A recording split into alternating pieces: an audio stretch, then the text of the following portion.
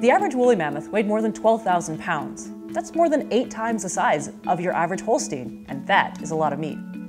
Hi, I'm Dr. Mia Tieter, DNA CEO of the Centrum for Kött Vetenskap, and our research, in conjunction with man-created labs, is turning back the clock and giving species that have been extinct for thousands of years a second chance.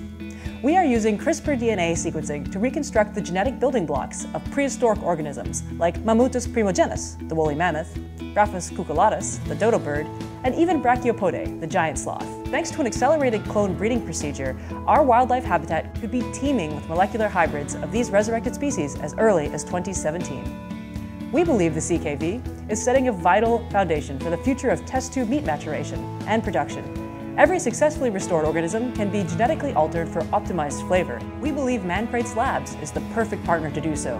It's becoming abundantly clear that the future of meat is the past.